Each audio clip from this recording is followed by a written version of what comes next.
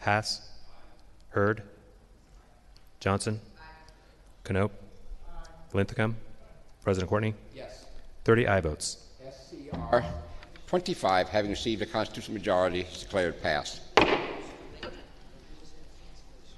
As I said earlier, this is the reason I came here today, to show support for the Senate staff, Senator Gelser and Senator Michael Dembrow, for bringing this resolution here today.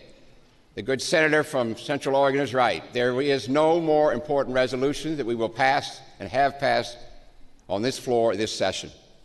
Senator Gelser, I publicly apologize to any and all survivors that have experienced any form of harassment, sexual harassment, workplace harassment in the state capitol. We must do better. I must do better. And that is why I made sure today I was coming here to vote yes on this. So thank you.